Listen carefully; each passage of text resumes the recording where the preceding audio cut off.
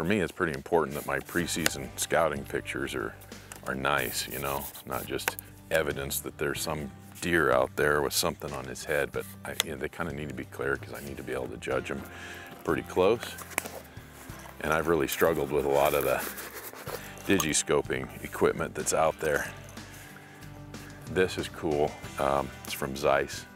See, ExoLens, and it's got this phone cover, and then you got this adapter to go on your Gavia spotter.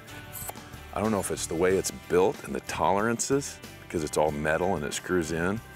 But one thing you'll notice right away is you don't have to have it in any certain direction. Like you can have this, you can just move the phone however you want it. And to me, that's nice. I'm gonna just go straight up and down for this one. Go to camera. Gosh, that's so nice. Like, look how quick that popped into a really perfect picture. I just gotta find this buck I've been looking at out here.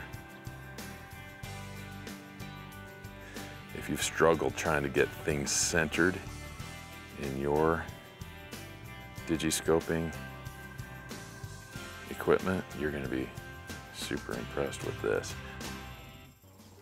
Get all dialed in here. And we are rolling already. That quick and dirty and perfect. Like, I didn't spend any time fiddling with that thing.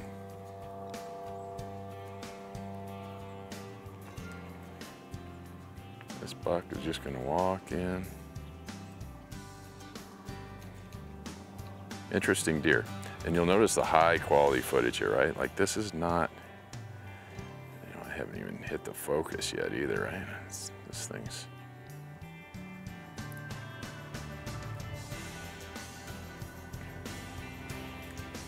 good deep forks on this buck. A couple little inline stickers there. Good gross scoring deer. Cool. All right, well, we found one deer already for our Montana tag. So that's the beauty of the Exo for digiscoping. That's, as you can see, I popped it on, and in seconds, it was perfectly aligned, perfectly centered, and taking an excellent picture with a sharp edge. That's by far is the easiest way that I've ever found to get really good quality digiscoping shots. Hey, scouting pays off with good equipment.